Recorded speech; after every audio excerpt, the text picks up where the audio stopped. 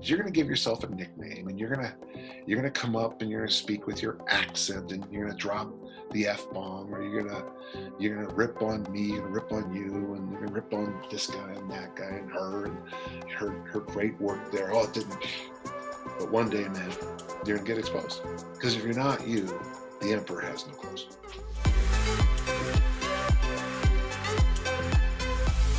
Hey, fitness fans, welcome back to the Future of Fitness podcast and interview series. This is your host, Eric Malzone, and this is episode number 101. He's back. Dan John, the legend himself, is back on the show. He was number 3 as far as episodes go, and now he came back for 101. And what a treat, man. I get so excited. I'm like a giddy schoolboy when I talk to Dan John because I have so many questions and I'm always learning as he talks. You never know where the conversations are going to go either. That's the best part. I had zero game plan for this episode, but it turned out great because that's just who he is. You know, he always delivers no matter what. So if you don't know who Dan John is, shame on you, right? If you're in the fitness industry, author of 5+ books. In fact, he was working on his next book. As we were going through this interview, I could see him taking notes and scrambling down ideas for his book. I was like, oh, wow. What if I was part of that creative process? How cool would that be? So we'll find out in the next book. But so where do you go with Dan John? I think, you know, I'm one of those people within the industry who's always eyes wide forward, right? Or eyes straight forward. Like, what's next? What's the next big thing? Is it tech, right? Is it some kind of user interface? Is it, you name it, what is next? But talking to Dan John, you're just not so subtly reminded that the fundamentals win the day, right? If you have solid fundamentals of how you coach, how you interact with people, how you treat people, you're gonna be great. And he always reminds us of that. And it's, you know, more than coaching, it's more than anything, just being a great human being and how you should focus your learning process on exactly that, the process. Always be evolving, always be looking at different points of view, always reading and rereading as the topic of this podcast goes on. So it's a full hour and change. It's well worth it. Anytime you get Dan John on a podcast, it's going to be good. So much love to Coach Dan John for coming on. It's always great having him. Before we get on to interview, just want to talk about the Fitness Accelerator again. So it's growing. You know, I just got off the phone before recording this with a member of our group and I asked her how she likes it. And she said, this is amazing. I've never seen anything like it. But I see how my business is going to grow way faster than it would without the group. Just the connection she's making, the general ethos of the group is giving more than you can get. And everyone in there is living it. We're very selective, like I said, with who we let in. So if you're interested, you think that's a good fit for you in 2019, if you want to be part of a group that is doing nothing but good for the industry and in turn helping each other grow much faster than we would on our own, then you should come check it out. It's fitnessprofessionalonline.com/fit accelerator. And you can find the application there. And once you fill it out, unless it's like Saturday afternoon where I'm skiing, I will get back to you within 24 hours and probably have some follow-up questions with the application. Because like I said, we are pretty strict on who we let in. So once again, it's fitnessprofessionalonline.com/fit accelerator. You can get more information, fill out the application, and you'll be hearing from me very soon. So without further ado, episode number 101, Coach Dan John. All right, we got the man back. Dan John, welcome back to the show. Thank you so much. It was nice last time, and let's see if we can do better. Yeah, and I have to personally thank you because when I got this whole podcast thing started, I had no idea what I was doing really. And as anything, and you agreed to come on my show. You were my 3rd episode, and now we're about between my 2 podcasts, we're about 327 shows later. I get you back, and hopefully I'm a little bit more polished for you. But you tend to make the show, so that's a lot. That's impressive. Okay, it's a lot of questions. Yeah, questions. Well, you probably learned a lot. The problem with this format, maybe for you, is that it's going to, you'll hear something, but since you're actively in a dialogue, you might not write things down as well. So I can see a positive side of podcasting, and I can also see that you're trying so hard to make sure the audio's right, the visual's right, you might just miss the fun of it. Yeah. But I'll do my best to make it fun. Okay. Yeah. I think, during a show, I don't fuss too much about that. I let my editors deal with it. But what I do find is, like, right now, I have everything closed on my desktop. My cell phone's off. I am about as engaged as I can be with a person, besides being one-on-one in the same room, as I could possibly be. And it's actually a really treat, because you have to be so fully engaged. You have to listen, when you're talking to people. And I find it to be a great, because everything's so distracted nowadays, right? With everything you do. I mean, it's how often am I sitting around in a group and you'll see this? Yeah, it's wild. You're out on a date with this beautiful woman and you're staring at your Instagram feed, and your friend tweeted that, a monkey or something. Yeah. Yeah. So I have a question for you to kind of get it started, because I know you're probably just recovering from vacation mode. You're out in Ireland, and I'm a aspiring traveler quite a bit. And, a lot of people who I talk to are also what I call digital nomads, and kind of travel around a lot. What it is about, because you said before the show, you spent about 2 months a year in Ireland. Just Ireland, yeah. Yeah. What is it about Ireland that you love? Oh, well, it's Ireland. It's, I go to Galway, I go to the West, and, you would have a hard time finding kinder, more generous people than the West of Ireland.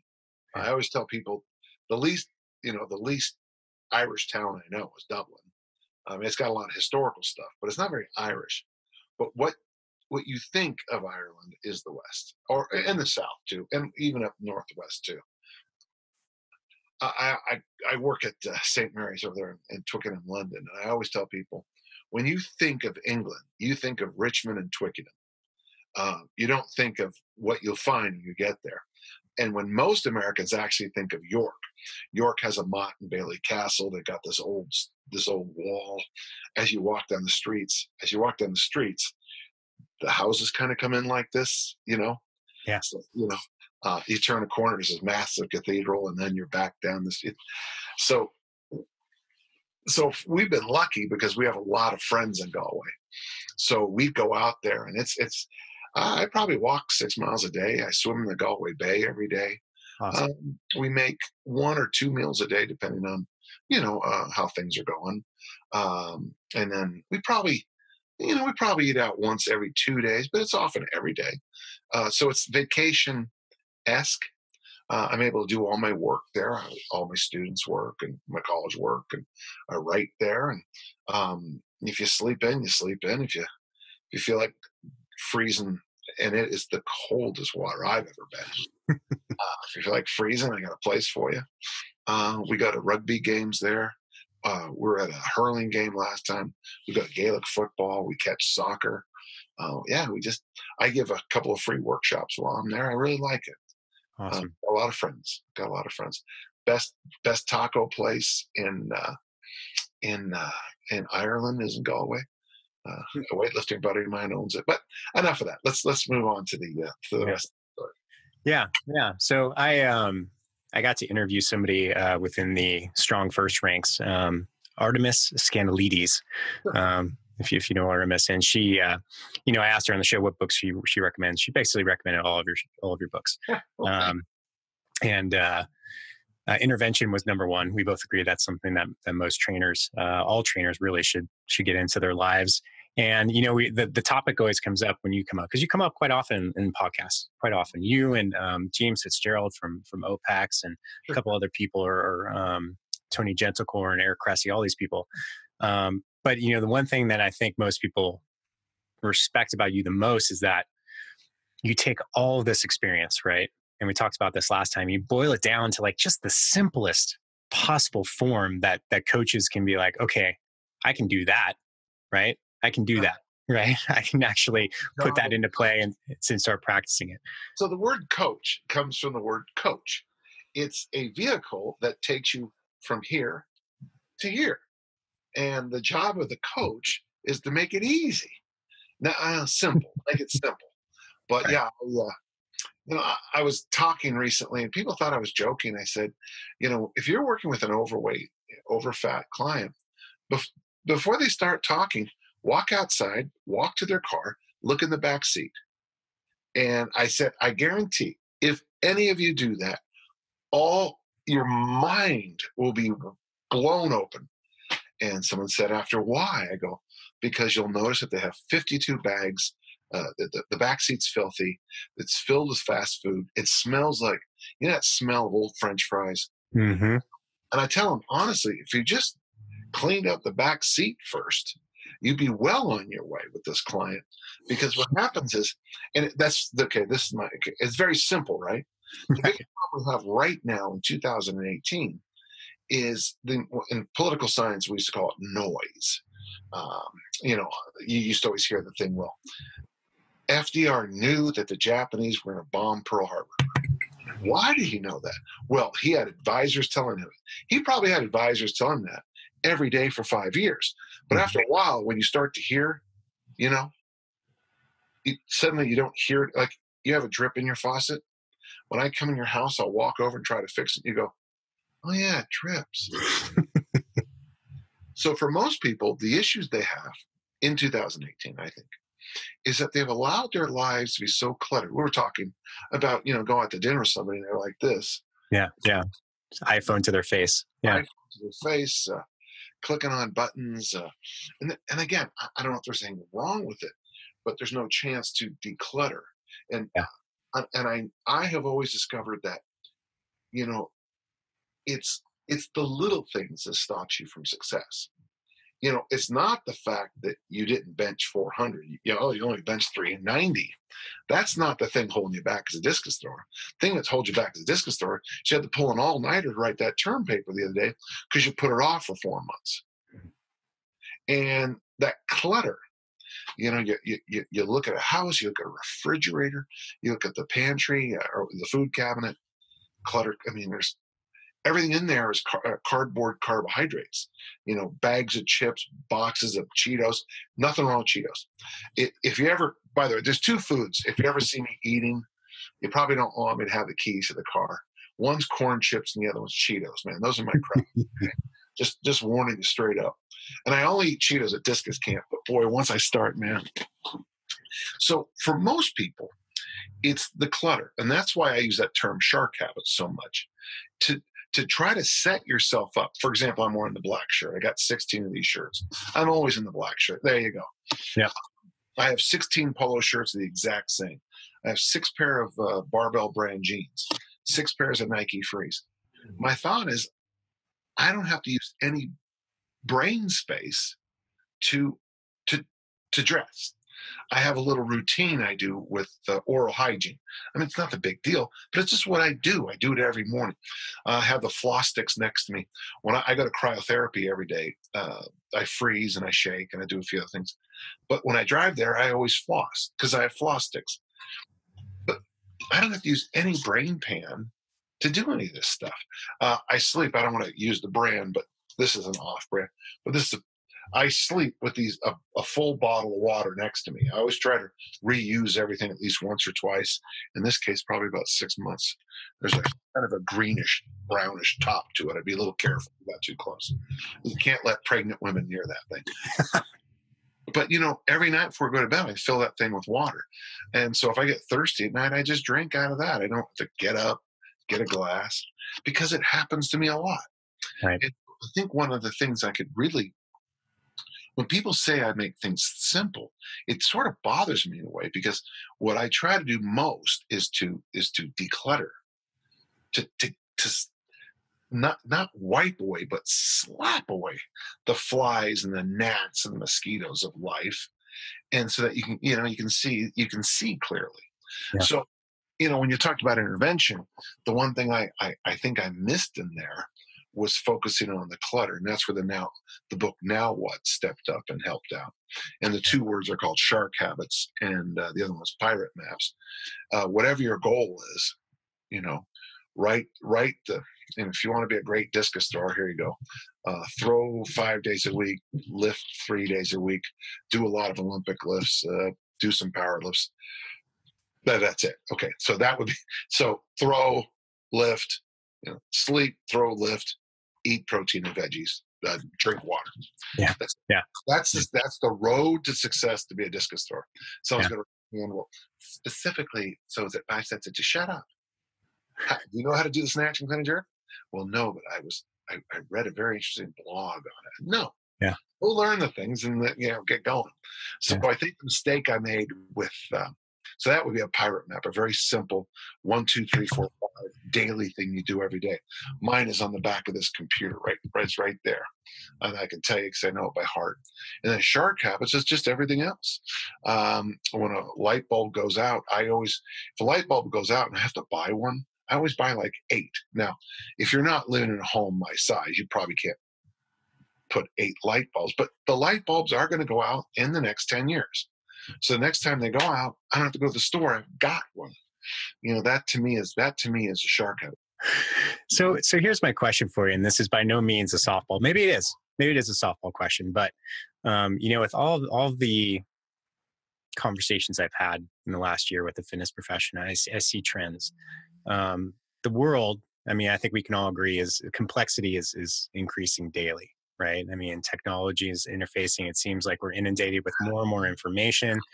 There's just a tsunami of content out there, people having issues getting heard. I see great coaches, amazing coaches, right, who are struggling to get clients at time because there's so much clutter and there's so much false promise, right? Maybe social media. And I've had conversations with trainers who just gave up. They left the industry overall, right? What's your, what's the golden advice that you have for people nowadays, young trainers getting started, or even coaches who have been in the game for 10, 20 years, maybe, are having those issues getting people coming through the doors? What is that?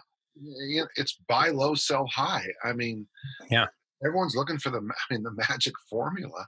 Yeah. And the truth is, my wife and I did real well. We bought reasonable homes and we sold them.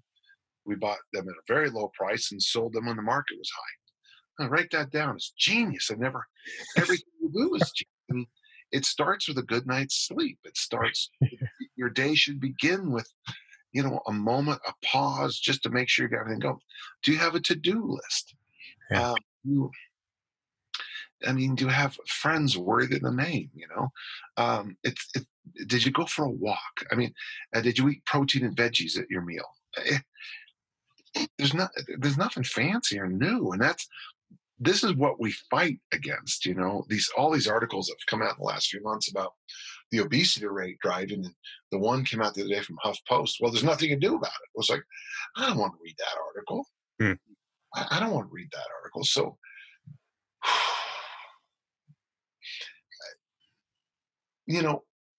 there was a thing that happened in the 1980s, and it was popular for some people, but it was unpopular for a lot. And the Weavers, who were a musical group, they were doing one of their last performances before one of the guys. And he just kind of leaned over and said to the audience, "This too shall pass." And so we're at this strange time in the fitness industry where people I have to throw in there. I wrote that one funny article one time, and I think it offended a couple of people, where it was like a book generator, and it was and then I gave you like 20 adjectives: alpha, hardcore, convict, prison, savage, beastly, book of complex, simple, outrageous, nightmarish, and it was like, final word was like training. Yeah. The savage book of nightmarish training, and the truth is, the stuff, I get it. If there's always that 15 to 18-year-old boy who'll buy into all this stuff, but the truth is, it's going to be pretty simple stuff that's the answer. I don't want to say I'm frustrated, because it happens all the time. There are so many books that have said it better. The book, was it Wolf who wrote You Can't Go Home Again, the book about the blind guy and all that. We know that, it's, Sir Percival, the great story, the King Arthur's knight, who spends 10 years searching for what's been right next to him the whole time. And so I get a lot of wisdom out of those books. I get a lot of wisdom out of legends and stories like that, because, a person's writing this book, and in the case of Gilgamesh, 5,000 BC, Beowulf, earlier than 1,000, Iliad and the Odyssey, 1,200 BC-ish, maybe some of it earlier, some of it maybe later. And yet the same truths come true over and over and over. And so as long as I can kind of keep my mind on that kind of thing, it seems to help me a lot. When you reread Ulysses as an adult, some of the stuff just leaps off the table at you. I always capitalize the word mentor, and people will correct it. My editors, not Larry, but the others. And I'll write back, because mentor is a proper name. It's the name of Telemachus's tutor.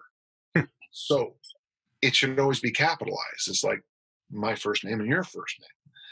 And here you have the story about this teacher who was so important that we still use his name today. And so here's a story from years and years ago, and I'm still pulling out information from it. So I would tell, okay, my friend Jim says I always do this when I get a question, okay? I always tell people, when you're confused, look backwards. When you're lost, look backwards. Here's a quick example. This is my current training journal, okay? Mm-hmm. Nice. Then I pulled this little black book. Hot.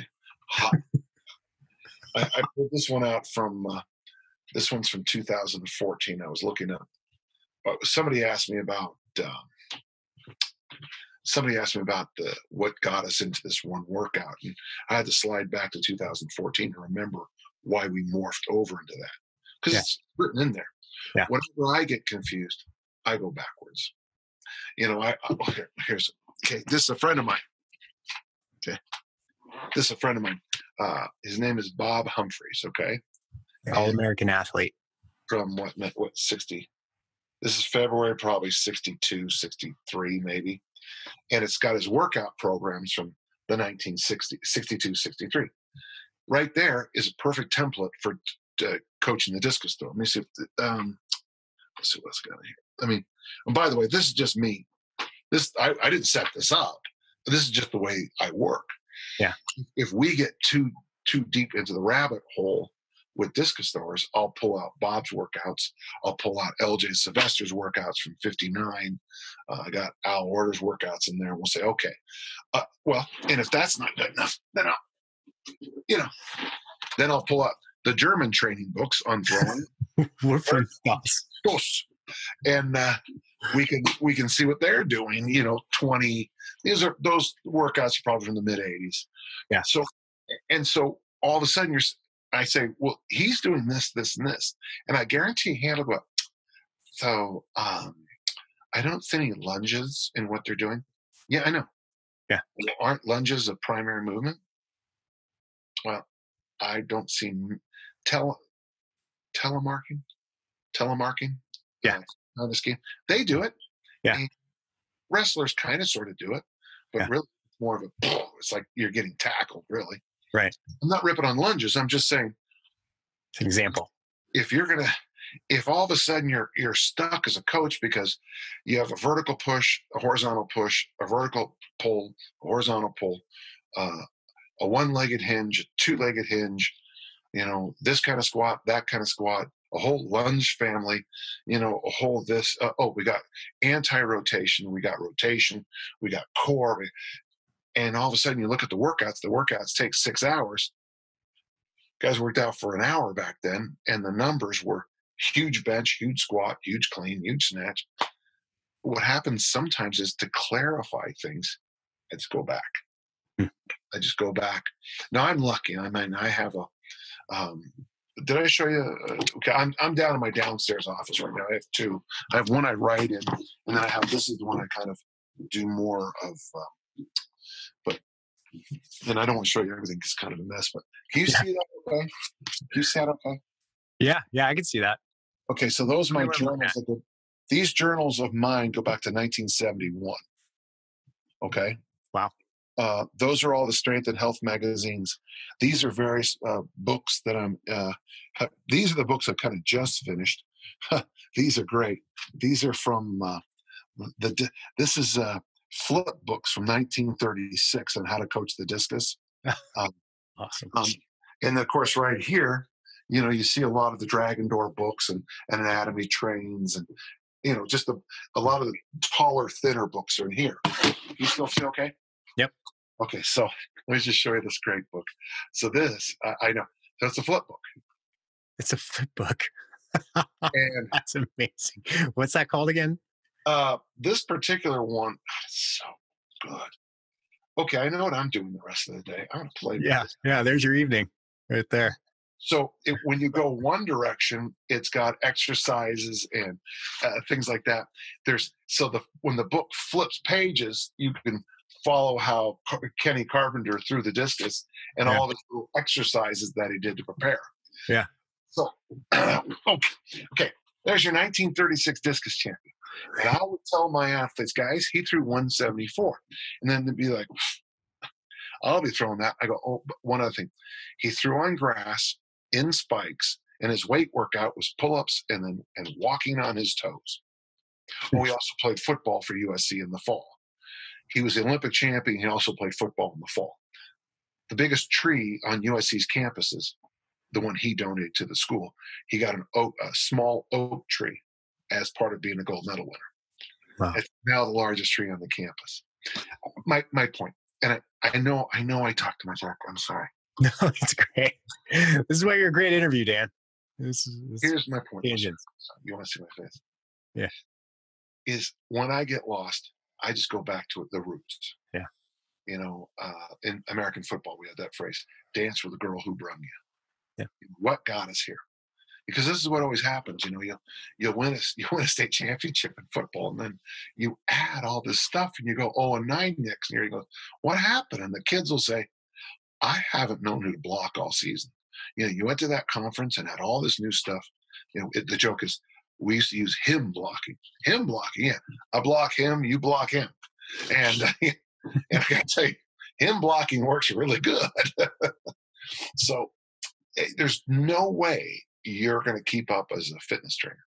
Yeah. There's no way you're going to keep up as a coach, because as soon as we finish this today, some knucklehead is going to come out with something new and different. Yeah, and it's difficult. It's difficult. Yeah, if you don't mind me quoting Gilgamesh, a 7,000-year-old epic. When the Yale wife tells Gilgamesh, look at the child that is holding your hand. These things alone are the concern of men.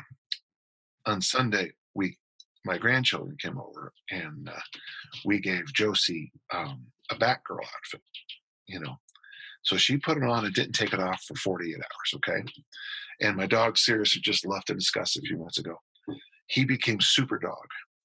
And the two of them played for 2 or 3 hours doing my dog and my grandchild played super. So I went into my old closet, pulled out my Batman outfit, and ran around with them. No, you didn't. Because these things alone are the concern of men. Yeah, that's interesting. I'm curious, if let's say someone sits down to you next to you on a flight, right? And they look over and they say, "Hey, what do you do?" What's your answer? I always go, okay, it's a little hard to explain. And like when people ask me, one thing I say is I'm an author, but I really actually am. Right. I make a living as an author. I'm not that guy. Well, I'm a musician. I sit in my house, my mom's basement, and I, write song. I'm a poet. I actually do make money. So I'm an author, and then I'm a professor at St. Mary's in strength and conditioning. And then over at Columbia College, I teach religious studies. And then I do workshops now on strength and conditioning. And then I donate a lot of free time coaching, weightlifting, track and field, anything else people need me to help with. Yeah. I do a lot of volunteer work. The other day I was working with a guy and he goes, how much I pay? And I go, nothing. Well, he owns his own gym. It's like, yeah, trust me, downstream it'll all be better. Right. I will do fine because of this little time with you. So I start usually with author, then go to professors, and then go to mendicant strength coach, wandering strength coach. Yeah. Yeah. Yeah. And your emails to Wandering Weights is one of my favorite things. I have them all saved since since I subscribed, I think in 2013. I have them all in a folder. I haven't read them all. That would be a lie, but I have them all saved for a rainy day. It wouldn't be a terrible, so what I'm doing to get with the sword and the stone section, do you go down and read that part? I read your most recent. Yeah. See, I think it's some of the best work of my career. Yeah. It's really cool. Let me show you my first published article. Yeah. Please.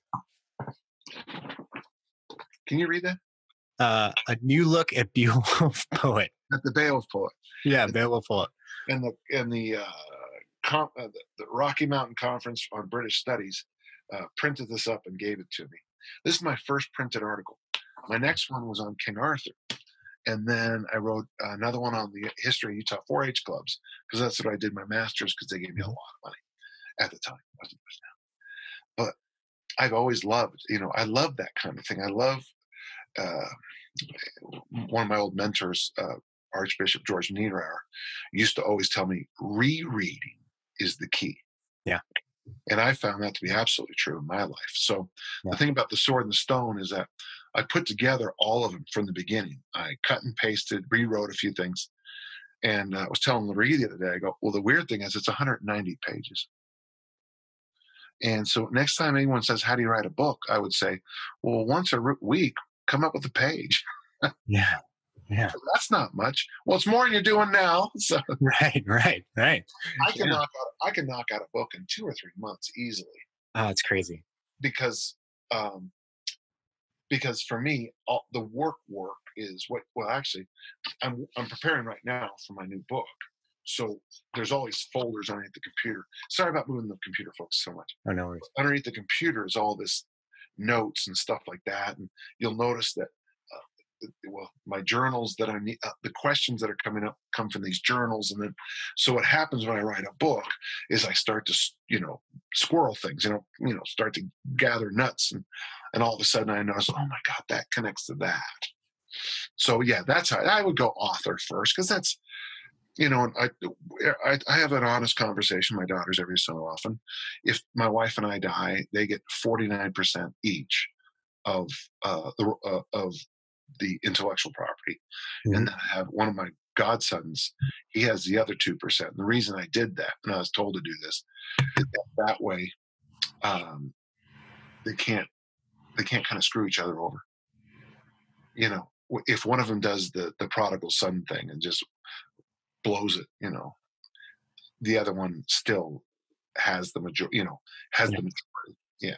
Yeah. I don't think they will. They're pretty bright young ladies and pretty loyal, but yeah. That was because I could honestly probably live the rest of my life on the royalties. Yeah. That's awesome. I mean, that's I talk to so many people, and I always keep saying, maybe I want to write a book. I'm going to start writing, and then I have no idea what I'm going to write about, and then I'm like, well, maybe I'm just not there yet. Maybe like when I feel a book. How old are you? Of me, I'm 41. Yeah, well, my first book was 2009. I was 52. Okay. I had written those Contrarian Approach and those little free ones that are on the internet. Yeah. But a true book that you can, squeeze and hold in your hands. Yeah. Yeah. It's interesting. I got to interview John Goodman from Online Trainers Academy. And now whenever I see someone wearing a black shirt, I'm like, oh, maybe they talked to Dan John, because we were talking because we both wear merino wool, black t-shirts. Yeah. Great company. Yeah. They just, they don't smell really. So you can wear them, over and over, and they feel great. And it just takes that, and I look at, someone like yourself, right? Multi-published author, well-known within the industry. John is similar, but he's in the online community. But at the basis of it, and I think this is a really important lesson, is that we all try to eliminate too many decisions in our day, right? We just try to make some things automatic so that the creative work gets the majority of the energy and the time and the input. Well, I've been kind of blessed in a way, being both a football coach and a track and field coach, American football. Yeah. Because, when you're getting ready for a game, everybody looks and they see the Stanford guys and they got 5,000 plays and stuff. But in truth, I used to try to have myself 9. We would go into a game with 9 plays, and if I'm trying to follow up with your point because I like it. Yeah. And when I would go in with 90 plays, we didn't know what we were doing. My best teams only did certain plays in one direction. Now, you could say, well, why don't you do it the other way? And then I'd say, well, I don't want to say anything nice, but little Bobby over there, he couldn't hold back a kitten. So we got to run away from Bobby. But you have a pass. You have a pass that looks like a run. You have a run that looks like a pass. There's 4 plays. You have an inside. You have an outside. A quarterback sneak. I mean, you almost have it right there. And everyone goes, well, yeah, but what about? Okay, have that magic special play. Good. Now you're up to 8. And you got, okay, now what are you going to do? Because you're just trying to move. And what really helped me is when I became a good football coach, when we just got fundamental and basic repeated things. We had built-in rules. Here's a simple one for you. Every time we completed a pass, we would sprint up to the line of scrimmage. And as soon as we could, now it was easier then. Now the referee has to get his fat butt out of the way. But as soon as we were ready to play, whistle went, we'd run a quarterback sneak. And you'd gain 8 yards every time. Yeah. And people say, well, don't they know what's coming? Well, I hope by now we've done it like 7 times in a row. But they don't, because that defensive lineman is, as nice as I can say about this, fine, wallowing down the field. He doesn't even get into a stance, and we're already 8 yards past him. And so those were rules for us. It was very much the algorithms in my head. Yeah. So there's certain plays, you'd run a certain play, and everybody knew it was coming. At least my team knew it, because it's what we do in this situation. It's who we are. And that helped me. So, we all know, okay, let's do the fitness thing. We all know you need to walk every day. We all know you need to work your butt. You probably should do some presses. Doing some pulls, probably a good idea, right? Probably eat protein, vegetables at every meal, drink water. And wouldn't it be great if people got about 8 to 10 hours sleep every night? Yeah. But that doesn't sell, Coach. That's the trouble. Right? That's why I have to write books that people don't buy. But no, I know. But see, that's the problem with truth. Right. That's the problem with truth. Sometimes you'll sit down with somebody and they'll say, how did you do it? And you'll say, well, and I'll have a cliche phrase like little and often over the long haul. I love that. Yeah, it's one of my favorites. I use it all the time. Look at you, it's like, but I want it tomorrow. Yeah. Well, good. Now, it is true. Some people have built-in advantages. I don't know if you read the New Yorker, but there's by the time this airs, I'm guessing though, but there's this man of privilege who went to an elite this and an elite that, and he's been bolstered up throughout his whole life by a different system that I didn't have. Now, in full candor, the moment I was born, I was luckier than a lot of people. This is going to come off, someone will probably get mad. Hi, I'm Dan. I'm a white male. I have had advantages because of those 2 things my entire career. I can stand up in front of a group of people and say, shut up. And because of my size and the way I do it, people will shut up and listen. Yeah. I get that. Now, if I was from a really wealthy family, there'd be a whole other set of edges. And that's what you're always looking for, is edges. You're just trying to get an edge on your opponent and everybody else. And if you start with a lot of edges, there's a guy who's called the President of the United States, and his dad gave him $1 million loan.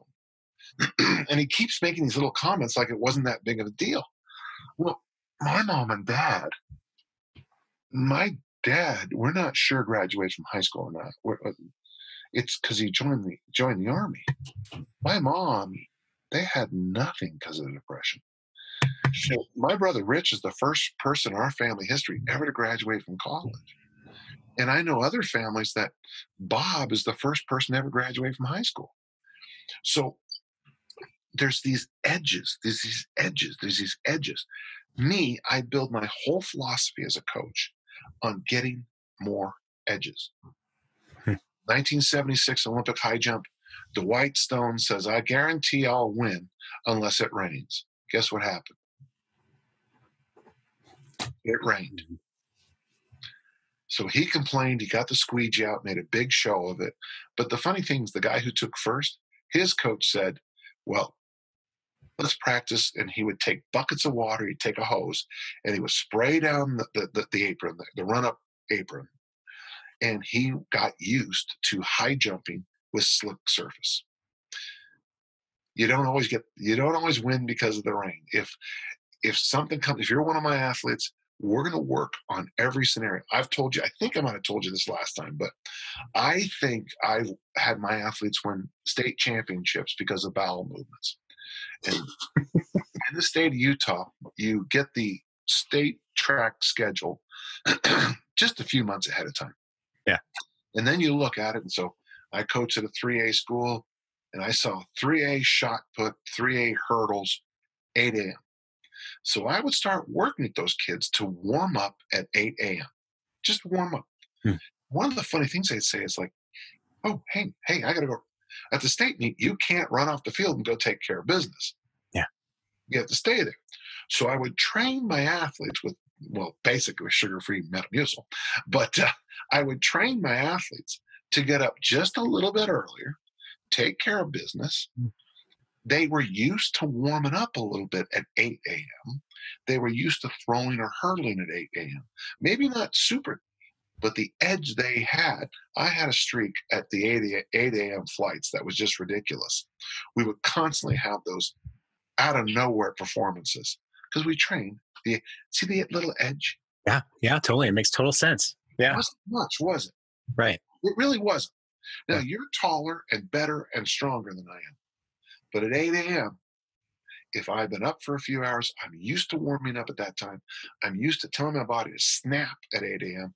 versus, ooh, I have a chance to beat you. And on your first throw, you don't throw well, and I do, I just crushed you emotionally. Edges. Yeah, that's so great. I mean, essentially, there's a word for that's used all the time now. I'm not niches, right? I don't know which one you say, but it's I see the parallel there. You know, for a lot of trainers getting started, and especially when I have the opportunity to coach them into getting into business and get their thing, I'm like, get minute, right? Find out where you can own it, right? Just own it. Mark Fisher is. Oh yeah. He's been on the show. I talk to him often. He's awesome. He was at my house Friday and Saturday night. Okay. All right. So we did a workshop together here in Utah. Yeah. Mark and I met, in Clayton, Missouri, probably 7 years ago. I just had surgery. And Tom Plummer had just warned me about never selling out because I'm the crazy uncle in the attic. And I sit down with Mark Fisher in a hallway, and it was a weird little hallway. And he started talking about this idea he had for a gym. And he told me that I was the very first person to go, yes, exactly. You can't be me, but I can't be you. Right. When I coach, I have a style of coaching that's not good. When I was a shitty coach, when I was a poor coach, I would try to be somebody else. When I finally figured out that this is me, my athletes were better. So not this Friday because Mark was here, but the Friday before, I went to a reunion. I bumped into a whole bunch of my old athletes, and they were telling stories about how, I started with one of my favorite stories. It's this team we had that we went undefeated, and I won't go through all of it. We shouldn't have. And there'd be a timeout, usually them, and I'd walk out on the field. My athletes would do this to me. What does that mean? Push you away? Yeah, we got it. Go home, coach. No, don't go home, but we got it. It's like, it Yeah. wasn't rude at all. It's like, we got this. We got this. Yeah. If a problem with blocking would come up, I'd say to the offensive lineman, guys, they're not allowing me to play today. So you guys have to come up with an answer. Yeah. About game 2, they're like, we got it. Right. Coach, we got to do him blocking, I got him, you got him, Yeah. and we just would roll on people because they so 2 things. One, they were a unit. They were an entity. And then number 2, they loved and trusted each other enough and trusted me enough that we would always do the right thing. And if they did something, I don't think they ever made a call I didn't agree with on offense. I can't think of anything. They'd be like, oh, that's pretty good. Better than I was going to do. So I like this conversation. And so when you're talking about niche or niche, depending where you live, Yeah. But let me add one more thing. Yeah. It has to be authentic. Yes. You can't invent it. And you'll know it's funny because I'm thinking of a couple of people here. Usually it's when you give yourself a nickname. That's always a big sign you're in trouble. You talk about yourself in the third person, that'd be number 2. But all of a sudden I call it the Emperor's New Clothes. Do you know the Hans Christian Andersen story? No, I do not. Does anyone read anymore?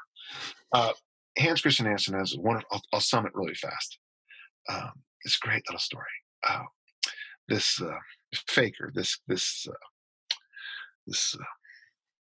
con man, so to speak, shows up at the king's court and he says, I've just come back from China and I have bought the most expensive fabric in the world, but only people with exacting taste and a high level of sense of beauty and understanding can see it. So he reaches into a basket and he reaches up like this, and just like you guys see there was nothing there.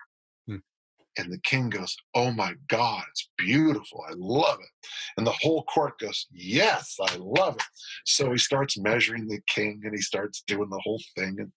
And the whole kingdom hears that the king, only people with absolute taste and, vision can see it. So the king is walking down the street and a little boy says, the emperor has no clothes. It is. And of course, suddenly everyone realizes that the king's, cod piece is hanging out and he's walking naked down the street. But everybody thought, and I use that all the time in this industry because you're going to give yourself a nickname and you're going to come up and you're going to speak with your accent and you're going to drop the F-bomb, or you're going to rip on me, you're going to rip on you, and you're going to rip on this guy and that guy and her great work there. Oh, it didn't. You're going to give yourself a nickname. You're going to call your people the whatevers. But one day, man, you're going to get exposed. Yeah. Because if you're not you, the emperor has no clothes. Yeah. Oh, I love it. And authenticity is it's a big topic now. There's a lot, like we talked about earlier, there's just a lot of noise. There's a lot of people, there's a lot of mimicry. There's a lot of emulation. There's a lot of things where people see someone succeeding in an area, so they just do what they do and think that's going to be it. But people are smart. People know, right? They really do. And I think it's, in my career, oftentimes I've mimicked until I knew what I wanted, what to do. Right. There's certain points where you're just like, okay, I'll go take a 3-day seminar with Dan John, and I'm going to come back when I'm coaching, I'm just going to mimic what he taught me until I fully understand it. And now I can apply it, and now I can make it my own in my way. Right. So I think there's a place for mimicry, but authenticity rules out. The phrase used to be fake it until you make it. Oh, it's still a phrase for sure. And I tell young teachers that all the time. You're going to be nervous. I first started teaching, I was when I first started to keep teaching college, I was younger than many of my students. But when I taught high school at first, I was barely older than them. And, you have to come in with this air of authority. You just fake it. And that's okay.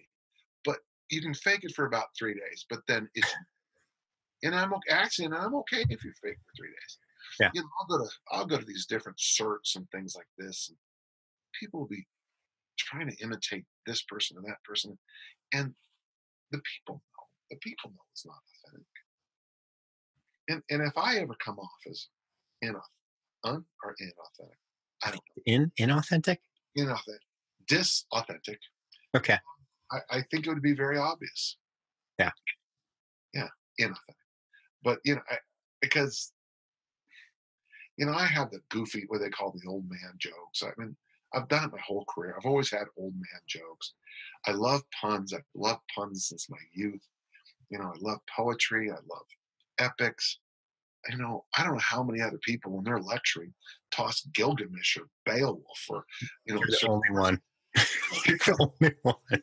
And if you try, but here's the funny thing, you might find an epic or a story of, some Hawaiian legend that just resonates with you, and all of a sudden you're a better coach. Mm-hmm. You've been up in the Northwest. The Northwest has got those wonderful traditions with the Native Americans up there. And one of my favorite is they had the opposite up there. They had overabundance. And so up in the Northwest, when it was, when one tribe or one group was trying to honor the other, they would give them so much stuff. And then the other tribe would try to outdo it at the next celebration. Overabundance. Yeah. Okay, so maybe that's something you can toss in. I remember I had a professor one time explain to us that in nomadic cultures, on your birthday, you get to give away things. Your birthday present is to give away things. And the big one, of course, was always the big 300-pound cast iron pot. So your birthday came around. Happy birthday to you. Here you go. Oh, look at this. Here's happy birthday to you. Happy birthday. And it's funny because, you hear stuff like that, and it's kind of, it's opposite thinking, right? Isn't that opposite thinking? Yeah. Yeah. And you tell it to a bunch of 10-year-olds, they don't necessarily understand it. Then you say, well, you have to carry everything you own on your back. Yeah. And what does that mean? Well, everything. Mm-hmm. You all of a sudden you start to say, how can I make that lighter? Yeah. Get rid of this or that or this. Yeah. Yeah. It's an interesting thing too, because, like I told you, I think before, maybe during this interview, is, my wife and I have been nomadic for 13 months. Right. And, when we first decided to move and sell a house, or rent the house, we had to get rid of almost everything, and it's so difficult, yet one of the most rewarding things I've done, because I boiled it down to one bag of clothes. Yeah. Right. My skis, my bike, my toys, essentially. Right. And that's about it. That's it. My computer, I have a camera and a microphone, and that's it. And it's life is a lot simpler, but it can get a lot more simple still. My wife and I had something not as drastic, but we went from a 6-bedroom, 3-bath house here, and then we moved to San Francisco. We had a 2-2. So we basically just gave away couch after couch after couch after bed after bed. We had an upstairs microwave and a downstairs microwave. Now here's the funny thing. Now we're back here, and we've replenished all of it. Yeah, it's a wild thing we do, right? It's a really crazy thing. The nice thing was the other night we had 7 people in the house, 7 adults, and they all slept comfortably. So yeah, win for us. Yeah. So I know it's evening there, and I have one question that I've been dying to ask you for a while. And it's simple probably for you, but in today's climate, right? Today's world, politics are crazy, global climate change, all these things that are happening, and the media is just way out there. Is there any books that you recommend that as a society or people listening should go back, read, reflect, and apply to what's going on today? Like I was reading an article about I think it's the book 1984. Is that right? Oh, George Orwell's book. Yeah. Yeah. A lot of people are like, more people should go back and read this book right now. What do you reckon from him? I'm sure you probably mentioned 4 or 5 books right now. Is there anything that you think for current just philosophy and wisdom and getting through today's You're asking me a tough question because I know. we are the opposite of it. In many places that I look at, we are the absolute opposite of everything I believe in. It's been difficult for us. The kind of family I grew up in, it's been, I don't know if it would work, but if you could read the Gospel of Luke, I don't want to go all Christian or anything on anybody, but just follow my point here. Most people don't, so let's just try this for luck. I'm with you, Coach. In the Gospel of Luke, there are 10 different dining experiences. Huh. They eat 10 different meals. And the more I understood the Gospel of Luke, the more I looked at it, the more I realized that that was by far the key to the whole book. It starts off in Acts 1, verse 4. And the word is synhalisios, but it's always translated as sat with them. But it means ate salt with them. Eating salt is a phrase that takes a while to unpack, but I think it was Aristotle said, they knew each other so well they ate a bushel of salt together. Imagine eating, how many meals would you have to eat eat 80 pounds of salt? Right. You're going to know somebody pretty well. And that starts it off. And so it's a meal here, it's a meal there. And here's the funny thing is they never tell you the menu at these meals. They only tell you who the people are. And for me, it's the people. It's the people. So if you don't mind, and maybe this will be boring for some of your audience, but it's well worth the time because Luke is trying to point out something very important. It's about the dining. We're dining together. That would be a start. Of course, can't help myself. I would have to always recommend, The Sword and the Stone. This is the German version of it. Right. Das Schweinstein Roman. Yes. It's great. One small thing is the German word for talon is fang. Yeah. What an elegant word. Yes. When you get grabbed by an eagle, it gets fangs on you. Little things like that. Boy, and there's so. Give me just a moment because this is important. I'll tell you one thing. This isn't bad. Either if you went to Aesop or Aesop's Fables, Hans Christian Andersen, maybe find a children's book. The ones Little Red Riding Hood, the Grimm's fairy tales, and go back and just don't go crazy. Maybe there's a book called Heroes, Monsters, and Myths of Greek Mythology. It's a Scholastic Book Club book, and they're children's book. Percy Jackson does a good job with these two. Where you read these books, and they're not children's books. They are, but they're not. And you read them, and you start to realize that the same concerns have always been there for people. The fox and the grapes. You know that story, right? Sour grapes. You do know that story. Oh, sorry. I read a lot, dude. I read a book a week. So this fox sees a beautiful bunch of grapes. Beautiful bunch of grapes. And he jumps up and he can't get him. He jumps up and he can't get him. He jumps up and he can't get him.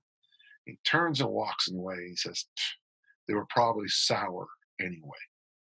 You ever heard sour grapes? Yeah. Where this comes from. There's some great stories of the Lakota Sioux that are wonderful to read. You know what? Maybe I was just thinking, now that I tied this over, because I was going to say that Star Wars, Harry Potter would be good, but there's a book by Joseph Campbell. Well, it's not a book, but it's an interview series of Joseph Campbell and Bill Moyers called The Power of Myth. And you can watch the shows on Netflix and I think on YouTube. But it's about an 8, maybe 10 part, I think 8, where he walks us through the myths of time. And as you study the myths, the traditions, you start to realize that the little Polynesian girl stories with the coconut and the eel, and the Lakota Sioux story, and the Algonquin story, and the story of Sir Percival, and the story of Gilgamesh, they all dance around the same themes. To make it as crystal clear as I can, okay, this is A Sword in the Stone, about a young boy who's orphaned. Harry Potter, orphaned. Superman, orphaned. Batman, orphaned. Moses, orphaned. Who's Jesus' father? Well, it depends on who you're talking to. We can go through and probably come with a massive list. Carl Jung said the reason that was important because the orphan is, we can adopt them completely as community. I argued in one of my things when I was years ago that actually it's the question of fatherhood that is the engine. Theseus, Hercules, Perseus is the question of fatherhood in the Greek myths. Here's a funny thing to counter it. Ulysses was such a good, Ulysses, by the way, was the only Greek who did not want to go to the Trojan War. When they find him, he pretends he's mad and can't hear. And they famously put his son in the way of the plow, and he stops and saves his son's life. So, because Ulysses is a different kind of hero, probably one of the most unique heroes in Western civilization. And if you follow that up and read James Joyce's Ulysses, if you can, I know it's tough, you get the same parallels, the same insights about fatherhood and things. So let's to review, maybe go get yourself and I would, and maybe even the children's section, get yourself a book on Greek myths, Viking myths, Native American myths, Polynesian myths. I was at the doctor's office. I have a thing coming up, and he left me there, and I was in the little kids' room, and he came in, and I had 3 books open doing this because they were all about the Vikings and the Celts, and I was like, oh, just, and he kind of got a giggle. He's a former student of mine. So if that's possible, again, it would be looking back. It's looking back. And the thing is, if you don't know your own stories, if you don't know your own legends, you've just said goodbye to the past. You know, there's all those wonderful books back by Isaac Asimov. Elliot Asimov wrote 7 Days of Sunday. Isaac Asimov. It's the iRobot and stuff like that, where he's not warning us about anything. He's just saying, here's an interesting thing that's going to happen as we make robots and artificial intelligence. And very quickly, we're going to be living in the real time in that world. Now, are they going to take over and slaughter us all? I don't think so. They could. I mean, I don't know. Who knows? I mean, there's a lot of things that have shocked me in my life. Think about it every day. Yeah. But, if you don't have a handle on who you are, and can I just add one more little book? Yeah, so so basically, I think Luke, either The Power of Myth or just going in and reading it for yourself. Okay. And the third book I really strong is Tom Cahill's book, How the Irish Saved Civilization. And it's from a series called The Hinges of History. I thought the early books, The Gift of Time, Desire of the Everlasting Hills, were very good. I didn't like the later ones as much. I think he lost. But The Irish Saved Civilization, it gets you right there to a tipping point. And he talks about Augustine and Patrick and how these two were from different worlds and how narrow what we would call civilization. We hung on the edge of civilization. Okay. And what saved it was a bunch of people who decided to rewrite all the books. What saves us always is dining and rereading. Awesome. I don't know if I can do any better than that. And no, I would that's really like you to make dining and rereading. I don't know if I can do any better. That's awesome. That's awesome. So I know, Coach, you don't do a lot of promotion for yourself, but you're working on a book. Give us a little insights into what's coming down the pipe. Sure. I talked to Larry Draper, my editor and publisher, and people have been hitting me up on this for a while. I've been kind of pushing it back, but officially, this is my 40th year as a coach. Now, my neighbors told me that I actually were coaching earlier than that because I can't. When I think back, in fact, I got to make. Don't let me forget intentional community in SSF. I just realized when I was young, I started an intentional community, and I didn't realize that until just this second. Wow. I have another story to tell in the book. Awesome. So what I'm doing is kind of I'm coming up with these big major themes that keep coming around. Yeah. One of the one I'm working on right now is I would read something in 1965, 1970, and hear it and grasp it, but not grasp it entirely. And then 10 years later, have it go back and see it again and go, oh, I can do that. Okay, I get it now. 20 years later, come back and go, oh, now I really get it. 30 years later, no, oh, I didn't get it then. Now I get it. And then now, 2018, I go, oh my God, how I wish I could teach every single athlete because I would tell them this. Yeah. Another one is, for example, it worked so well, I stopped doing it. And I'm probably going to just chart out all these great things I did that worked so well, I stopped. I think that'll be, that might not be a very good chapter, but it's funny. Oh, by the way, and Dan Cleather just came out with a new book, The Little Black Book of Training Wisdom. Okay. Awesome. Love the title. He quotes me on that. Oh, and by the way, the foreword was written by a genius. Okay. He quotes me, it works so well, I stopped doing it because I constantly tell my young students, guys, you're not going to listen to what I'm telling you because somebody prettier and sexier is going to tell you something else. But 20 years from now, if you're still around, you're going to go, oh, that's what you told me. And you're going to look at your notebook and go, oh. Here's a quick one, if you don't mind. Yeah.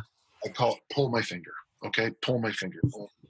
You might have to explain pull my finger to someone. But here's my finger. Okay. So it's called point. So as a strength coach, my number one job is to build up this ability to deal with anti this, anti that, anti this, anti that. You can call it planks. You can call it isometrics. You can call it anything you want. But then the next one is the one we all know. When I type, I push a button. Everyone gets addicted to that. And so I'm going to add more reps, more sets, and then more load. And most people stop their training there. And the third P is snap. But to be elite, you have to have all three: point, push, and snap.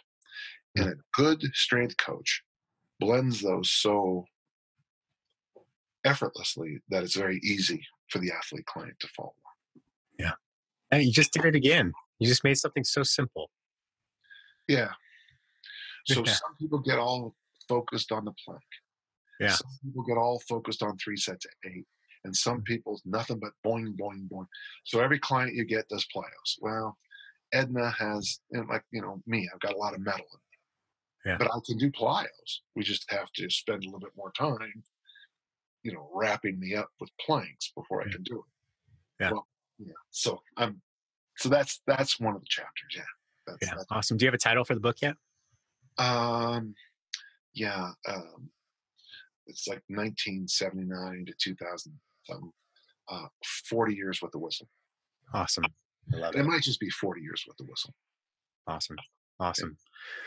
Well, Coach, thanks again. It's always a pleasure. I learned 10 things today in the last hour. Would you mind sharing? Would you mind giving me a little note or putting in the notes? That'd be nice. Yeah. Yeah, I will. That helps me. I mean, that helps me.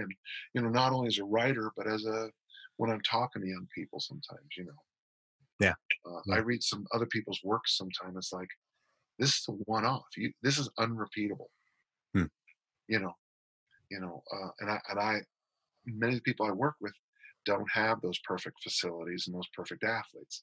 So part of my task is to show them you don't need a $2 million facility to make great discus throwers. All you need is a ball and a wall,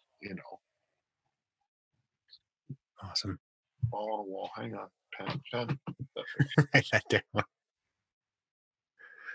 Well, Coach, I appreciate you coming on again. I know I know you have a condensed feeding window in your life, so I know it's important that you got to get your dinner in before a certain hour. And it's always a pleasure. It really is. So we're doing tonight. We're doing a rice dish and then green beans and a good chicken. So it'll be a nice I'm already up to, I think today, 13 vegetables. So Nice. I'll get over 15 different ones today. Awesome. Every day, folks, eat 8 different vegetables. Yeah. Great. Not 8 servings, just different. Yeah. Awesome. Ladies and gentlemen, Coach Dan John. My pleasure. Thank you for doing this. We'll talk soon. Okay. I'm going to go eat. Hey, fitness fans, don't leave yet. It's your host, Eric Malzone, and I have a quick favor to ask. Actually, 3 favors. So, number 1, if you're a fan of our show, I ask you to do something that takes under 3 minutes. Go to iTunes, please, and subscribe to our show. Please, please, please. It means so much to us. It's so important. And then give us a favorable review. We would really, really appreciate it.